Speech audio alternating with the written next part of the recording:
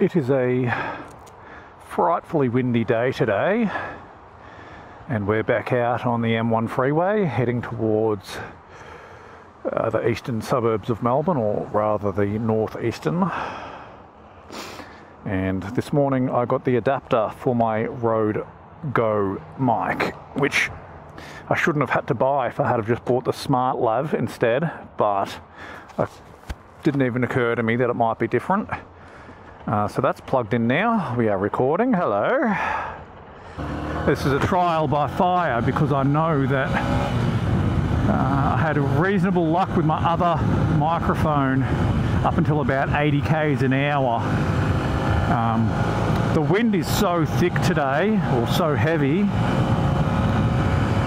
it is like riding through syrup.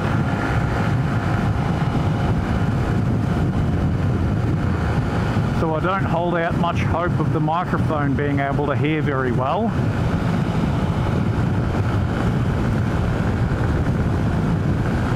But we won't be on the freeway for very much longer anyway, because we're turning off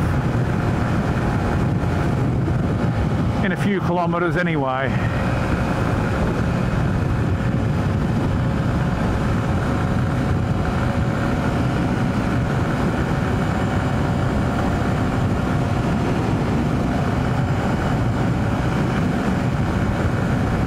When it's not super windy, the bike does all right on the freeway, but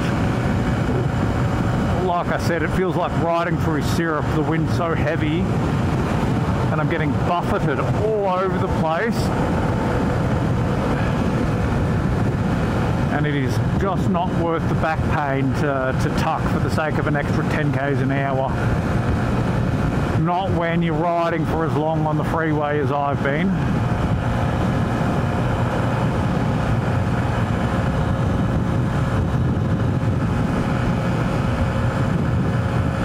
The wind is gusty. It makes it really difficult because the bike, you know, it's such a lightweight bike, you really do feel every single puff of wind.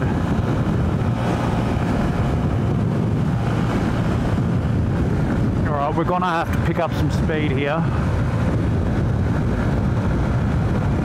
I know, this is pathetic, isn't it?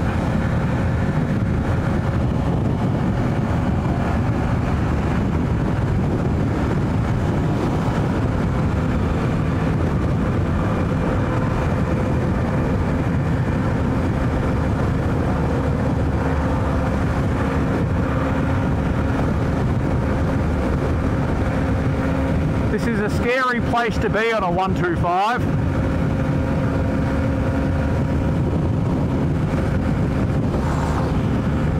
Something just came out of that trailer.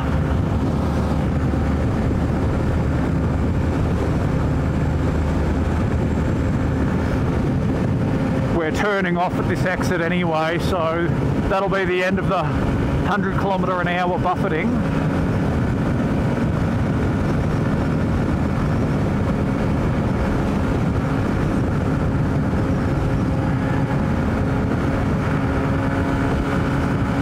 And it's mostly 60 k's an hour through Berwick, and then we get some twisties before popping out the other side on Burwood Highway. Oh my God, this wind is so heavy I can barely hear myself speak.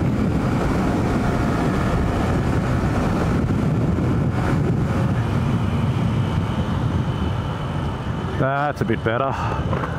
Phew!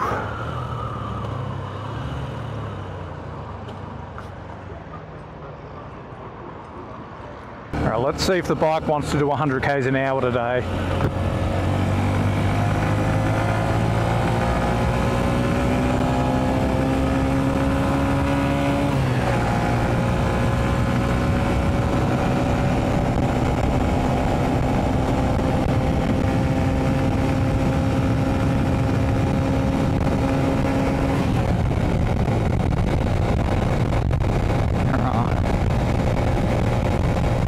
Feeling a little headwind, so I don't think it's likely we'll be going much faster than this.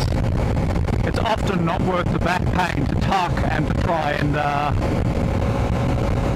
try and get that extra 5 or 6 kilometres an hour out of it. This is a bike that rarely does more than the speed we're doing now, 95 k's an hour. Anything more, and it's a real push.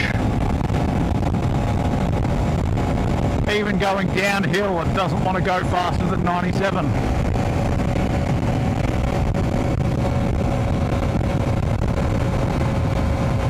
So you get frustrated.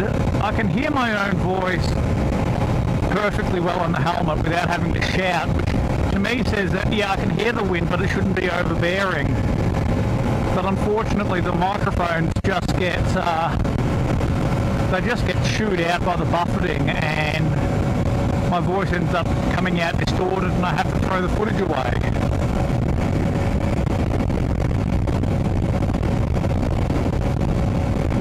So yeah, look at that. We're not even hitting 100 k's an hour today. Out on the freeway where the roads are nice and flat and you don't have to battle unbroken wind, yeah, the bike will do 100 k's for as long as you need it to. But you really have to fight it out on the country roads to get up to speed. We barely just hit 100 k's here because the road flattened out a little bit. And that's just full headwind right now.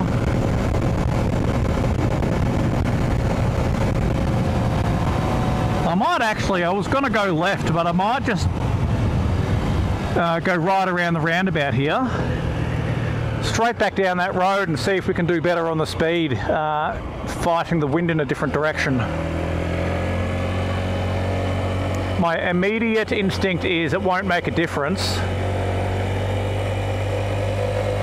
but today we're doing science.